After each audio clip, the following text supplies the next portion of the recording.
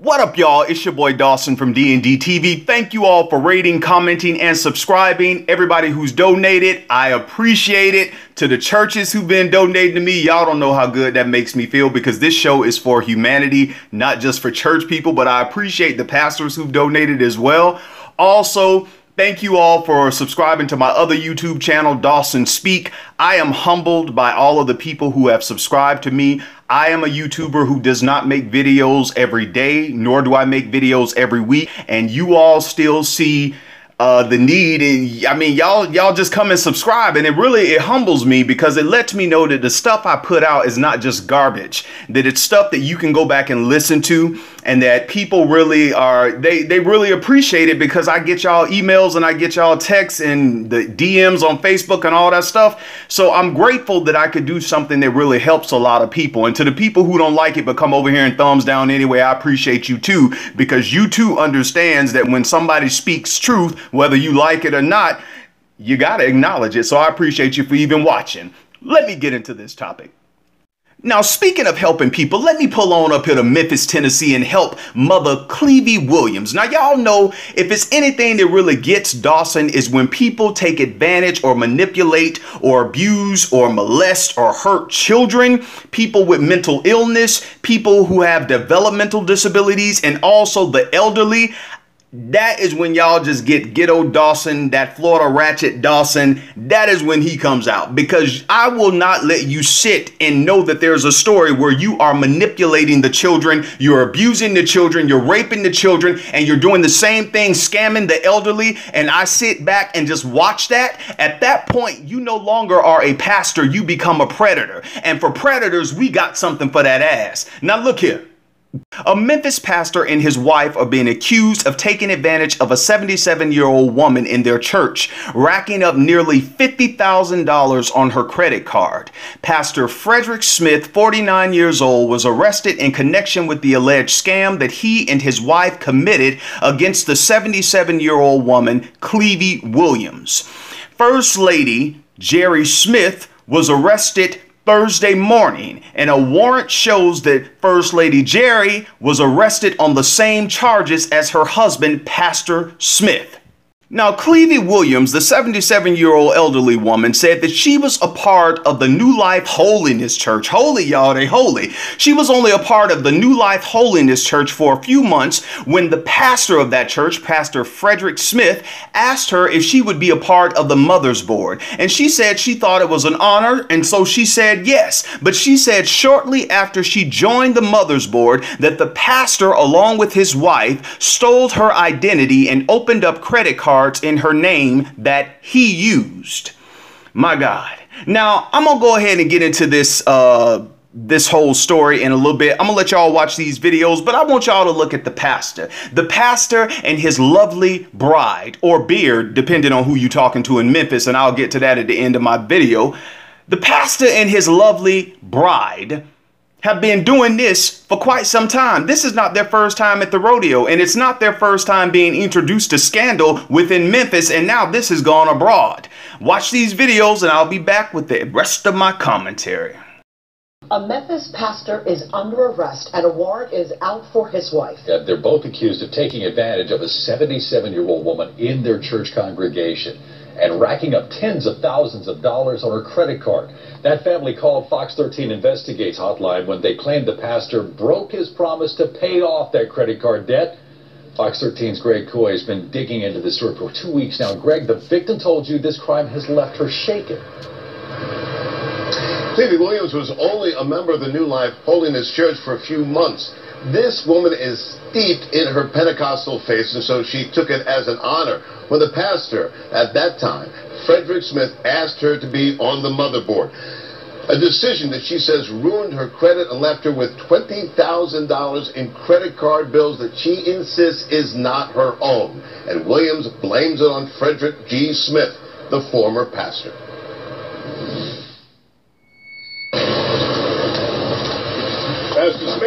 Pastor Smith, Greg Coy, can we talk to you?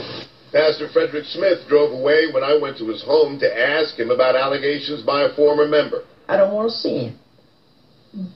No part of it. because he's a dishonest pastor. Clevie Williams claims Smith stole her identity, opened up credit cards in her name that he used. Williams claims Smith failed on his promise to pay off the nearly $20,000 in charges that Williams says Smith made without her consent. I was just almost speechless.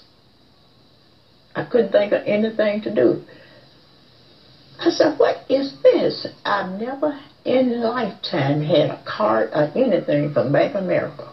Never. Did you ever open up a Bank of America card? No, sir. Sign it? No, sir. I've never been inside one of the banks. The Williams family gave me the last statement from Bank of America dated April 2015. The amount due is more than $19,000. I counted nearly $9,000 in charges he made in a week and a half.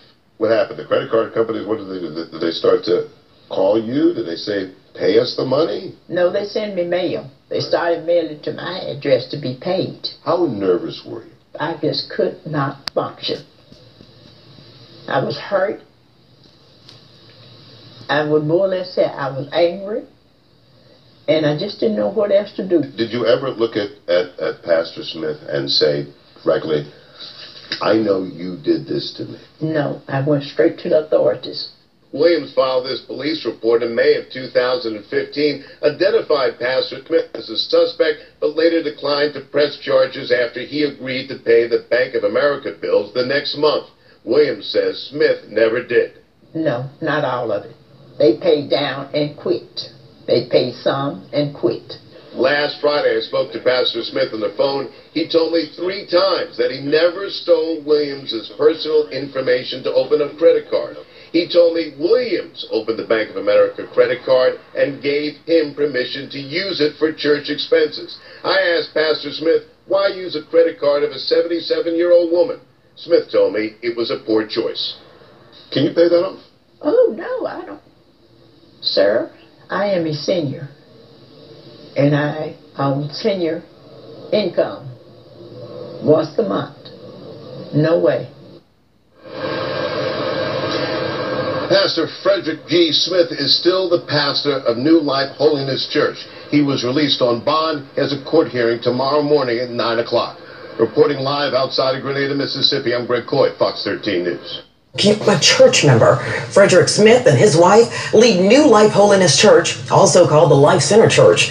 They're facing identity theft and forgery charges. Local 24 News reporter Mary Jo Ola is live from outside the church that's in Hickory Hill. Mary Jo, what can you tell us?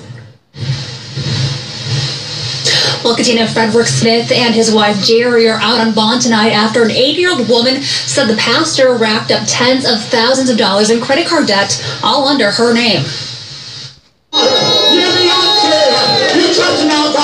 This Facebook Live video appears to show Pastor Frederick Smith and his wife Jerry praising God hours after they posted bond Thursday. The couple leads New Life Holiness Church in Hickory Hill. They're also charged with identity theft, theft of property, and forgery. Memphis police and court records show an 80-year-old woman told investigators the crimes started in 2015 when Pastor Smith asked her to be on the mother's board he was starting. He said he needed her social security card, driver's license, and MLGW bill to be a member. She started getting credit card statements and he admitted to using her information. At the time, Smith told police the credit cards were opened with the victim's permission and that he signed a deal with her to pay the debt. The victim denied then and now ever giving Smith permission to open credit cards in her name. This October, the victim went to police with her credit report showing several accounts totaling more than $51,000 in credit card debt, and the addresses were changed to Smith's home and church. We're sorry. You have reached a number that has been disconnected. We tried calling Smith and stopped by his 2 church locations and home for comment, but no answer. Now, the victim also told investigators that Jerry Smith pleaded with her to not press charges and that she confessed to being with the pastor when he tried to get a loan. Now, Jerry Smith is expected to be in court tomorrow morning. The pastor has a court date in November. Reporting live in Hickory Hill, Mary Jo Ola, Local 24 News. All right, y'all, let's go in. Now, first of all, before we go in, let me say this to the news reporter, Mary Jo Ola. Clevie Williams is 77 years old. Please let her enjoy her 70s. She's not 80 just yet. She got 2 more years. So let her enjoy all of her 70s. And hopefully when she gets to 80 years old, Lord's will, that, you know, this whole scam that the pastor and his wife did on her will be rectified and they'll pay her back those $50,000. Now, let me say this.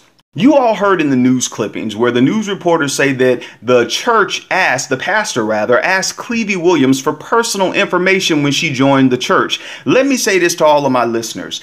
If you are joining a church, or if your church wants your W-2 and all this important information and wants you to give this up, how much you make and all this stuff so they can see how much you should be giving to the church, that's not the right church for you to attend. Now, I've heard people say stuff like that, like, oh, this church wants to see your W-2. They want to know how much you make. Look, that is none of their business. Now, I know there are churches who go back and forth on tithe and offering. Some people believe, or say, hey, it was the Old Testament. We don't have to do that. Some people pull it into the forefront and say, yes, you're supposed to tithe. People go back and forth with all of that. But let me tell you this. I am not going to be a part of nobody's church where they sitting there telling me that my life ain't going to work. I'm going to die. I'm going to have a broke limb. I ain't going to prosper if I don't get them money. And then they put the offering plate around 25 times. Dawson, do you have a problem with giving? No, I don't have a problem with giving. And when I did go to church, I gave. And one of the reasons I gave is because I was a part of churches that were doing things in the community. I was a part of a church that did stuff with the young people in the community, that helped the homeless, that had an HIV ministry, that went out and helped women of domestic violence. I saw where the ministries were in the church that helped the community. So when I see that and I'm a part of an organization, I didn't mind giving. Also, in some of the churches I went to, some of the pastors were so skilled in the word of God, and then they were knowledgeable about other topics. And when they would, deliver the message to me, it had so much truth in it. And it was almost like a life-giving word that it prompted me, man, I'm gonna bless my pastor. That really helped me, because what you're saying is really helping me. Now, I didn't feel obligated to do it. I did it because I understand that, to me, when somebody drops something powerful in your life, to me, it's like, I appreciate that, but here, I want to help. This is for you, because you don't know what this has done for me. And to me, money was just, it was just like, here, pastor, thank you. That was it. I wasn't trying to get no position or nothing like that. And many of the ministers that I was able to sit up under, I still remember specific sermons, y'all, that have really helped me and pushed me along in my life. And I haven't been to church in years. But the thing is, I sat under some great leaders, and I'm proud of that, because a lot of what they have taught me has helped me in my life and continues to help me in my life. So that is one of the reasons why I gave. Now, let me also say this. I also think that there now in churches, everybody is so emotional. Everybody just want to shout. They want to go through the motions. It's just tradition. There's nothing really. They're not giving people God. They're giving people performance. They're not giving people hope. It's just almost like a junkie to keep you coming back next Sunday. And oh, we going through, and oh, this. And so when you're not giving people a reason to live, all you doing is tell them God gonna take care of it. And everybody depressed and down and out. No wonder your church is depleted. No wonder people don't feel like giving, because you're not getting them excited about life. If anybody is supposed to be excited about life, it's supposed to be the so-called believers. Now, it trips me out when I look and see all these people throughout social media who don't have God nowhere on their mind. And they're around here doing any and everything, and they're more excited than you, and you tell everybody you got a triple dose of the Holy Ghost. Now, that is just ridiculous. Now, according to Pastor Frederick Smith, he's told the news reporters that Clevie Williams gave him the credit card and said, Pastor, here's the credit card. You can use this for the church. Whatever the church needs, you could use it. And that's why the news reporter asked him, Pastor, do you think it was wise for you to take a 77-year-old woman's credit card? And he said, no, it was a bad decision. You're absolutely right, Pastor Smith. It was a bad decision for you to take not only a 77 77-year-old woman's credit card, but anybody's credit card. That was a poor choice. That was a poor choice. Now, before she went to the news outlets, Mother Clevie Williams years ago went to the police and they tried to rectify this through, going through court or whatnot, or tried to mediate the situation. And the pastor and his wife, First Lady Jerry, stated that they would pay down the balance. And then they paid down the balance, but then they just left the matter unresolved. And the bills started to rack up more and more and more. And that's why Clevie Williams is like, y'all are not going to do anything about this. I'm going to tell everybody what's going on. Because even though they're not paying it, the bills are still in her name and the statements are still coming to her home. Now, I looked at Pastor Frederick Smith's church. He has a good sized church there. And he has quite a bit of people who attend his church, the Holiness Church. There's no way, Pastor, that you and First Lady could not have been giving her at least, in my opinion, at least $500 to $1,000 a month. That's just me. I know y'all have expenses, the churches and all that kind of stuff. But the thing is, you took this loan out in this elderly woman's name. And what I think happened is that you didn't think that it would get out like this. You thought that, okay, if we just, pay it down a little bit and keep her, just hush her up for a little bit, we'll be able to keep going. But now, as you can see, this story is going all around because people are tired of pastors and people in leadership position, even politicians, people who abuse their power. This is the wrong time, I'm telling y'all, to abuse your power. This is the wrong time to be saying you're one way, but you're living another way. People have social media now. They will put you on blast. And for those of you all who are chasing fame in the church, you're chasing positions, not because you're there to serve and it's about the people and about humanity. For most of you, it's about your ego. It's about a check. People have told you how much money you can make and what trips you can go on and how, yeah, you can go get married to this lady and you can have a house here in Memphis and you can have a family life here in Memphis. But every time when you want to go tip out over in Atlanta or down in Miami or over in New York or over in California, whenever you get a chance over in Seattle, you can do that too, because the church is going to pay you to go from church to church to do evangelism work. Oh, I know how the game go. Some of these people got hoes in different area codes and got a whole wife at home. A woman and a man, or sometimes group orgies.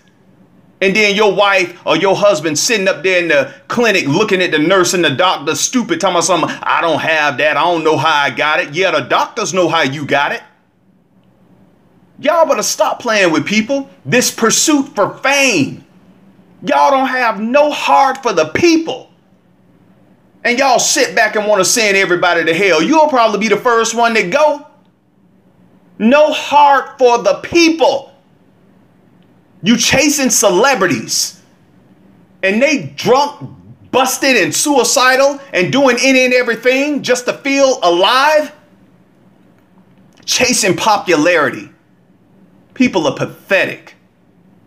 That's why all this stuff that y'all say, the devil got this world, Jesus coming back. No, he ain't. You gonna come up. You gonna come up in your mind. You gonna come up in your mentality. You gonna come up in your lifestyle, and you gonna be the salt of the earth and bring flavor in the earth. You ain't got nothing. You ain't working with nothing. That's why you can't affect nothing in your city. That's why you can't move nothing on your social media platform. You ain't saying nothing.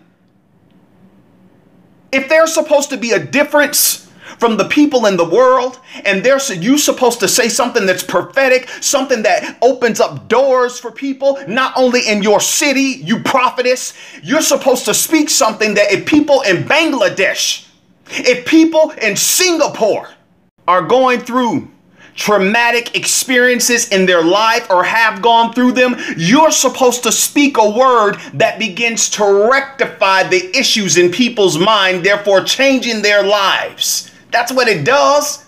It gets in your mind, saturated in your mind. And then it'll show up in your life. All of this stuff people talking about, but people still jumping off buildings and committing murder, suicide. All of this stuff, people chasing fame, and nobody don't care about the people. I don't care about the people.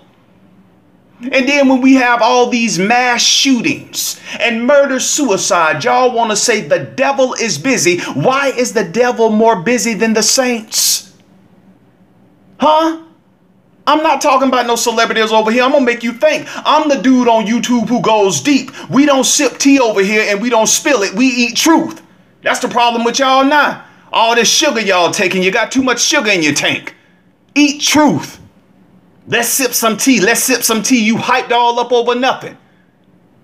Now, y'all know how I get when I get going on my little thing here. Now, I did say that, you know, we need to come up. And then I made a statement there. I say Jesus ain't coming back. Now, Jesus going to come back when Jesus want to come back. Let me correct myself on that. But what is going to happen is that we should be doing what we were called on this earth to do until that time comes. You can't sit back and think about all of the horrible things that are going on in the world. And as I stated before earlier, some of you all, oh, well, I got the spirit. God is Jesus is my homeboy. He's this for me. Then why can't that be used to be ministry in the earth to help humanity? That's what you here for. It ain't so you can get to preach at the woman die, loose conference of manpower. It's not so you can get to Joel Osteen Church. So you could be a guest speaker or get to the Kojic convention. Or you can meet some celebrity and hopefully get you a show on OWN. Are you silly? Y'all are trying to go through traditional means to get something that God can give you the power to do for yourself. Some of y'all you're chasing too much fame. I see it on YouTube. I see it. Run for it. Run. Go get it. You're chasing fame. You chasing fame. And for some of y'all, that's going to be the death of you. You don't have nothing to say to the people. You're so narcissistic. And let me stay right here for a minute since I'm talking about people who on social media doing this. If you're going to take death, if you're going to take people's funerals, if you're going to take horrible things that have happened in people's life, at least don't play with the situation if you're going to talk about it. If you're talking about somebody who's committed murder, who's committed suicide, or who has died of murder suicide, or somebody who got shot, at least if you're going to talk about the topic, do the people a favor, do the family a favor, because they do have family that watch this stuff. At least come with the word that is not going to be salt on their wounds. At least come with something that you can soothe the pain and also use it as a teaching tool for other people who watch your platform. Could you do that for us? Because I have to even put my own self out there. I had to watch how I started doing my own reviews on certain things like that. Because these people become humanized when they children and they loved ones hit you up and say, you did a story on my daddy, you did a story on my mama, and they in your comment section. It makes you see when you have a heart for the people, it makes you change the way you do your whole reporting. You just don't do things for clicks and views and AdSense dollars. You don't do it for that. Because the blood gonna be on your hand. Don't think you getting away with it. Who you talking to? Whoever you think I'm talking to. And if you think I'm talking to you, then it's for you. I'm the Dawson on these streets. I don't have to name drop to make my platform pop. I don't have to talk about no big YouTubers. I ain't got to do all that. All you got to do is speak truth, impart truth in people's life, let people know their life ain't a mistake. Oh, yeah. It's not rocket science, y'all. A person came to me and they have an organization. And I was seeing how they were moving about their organization. And I had a chance to talk to this person. And I told the person, I said, when I first started Dawson and Denise, everything was about popularity and getting YouTube subscribers and being big and all this kind of stuff. But when I changed the trajectory of my show, my mind had changed before then about what I wanted to use my platform for. I stopped caring about fame. I stopped caring about celebrities. I stopped caring about award shows and everything that's going on because I began to understand that those people don't live where we live at. They over in Beverly Hills, they're in Scarsdale, they're in these rich affluent areas in Aventura. They not in your community. And the stuff that's happening in your community, nobody's talking to those people. The whole thing is an illusion of inclusion to make you feel that if you get where the celebrities are or where the people you think are, that if you get there, you're going to be okay. But here's a news flash. Some of them people ain't okay. Yeah, they got money. Yeah, they got big houses. Not all of them, but some of them, they'll trade to be where you are at any minute. Because having a bunch of money, having all the houses and all the property in the world don't mean anything when you got demons tormenting your mind. It don't mean anything when you sick in your body. There are people who would give their, oh, y'all don't understand. Have y'all ever been to hospice? Have you ever seen people who the doctor done told them they don't have but 6 months to live? They don't have but 3 months to live. They would give anything. They give all their degrees back just to live. And some of us take for granted because you're not in Beverly Hills yet. Because you're not on this platform. Because Oprah Winfrey don't know your name. When you know who you are, it don't matter if Oprah don't never know your name. You better know your name. I know this too much for some of y'all. But somebody got to look beyond all this madness and speak truth. Now, in the beginning of the show, I referred to Pastor Frederick Smith's wife, Jerry, as a beard, depending on who you ask in Memphis, Tennessee. And I do stand by that statement because that stuff is already online and y'all can go do y'all own research. But since I said all the stuff I just said, I'm not even going to go into that. Thank y'all for listening. Go off in the comments. Let me know what you think. Until next time, take care of yourself and each other. Peace.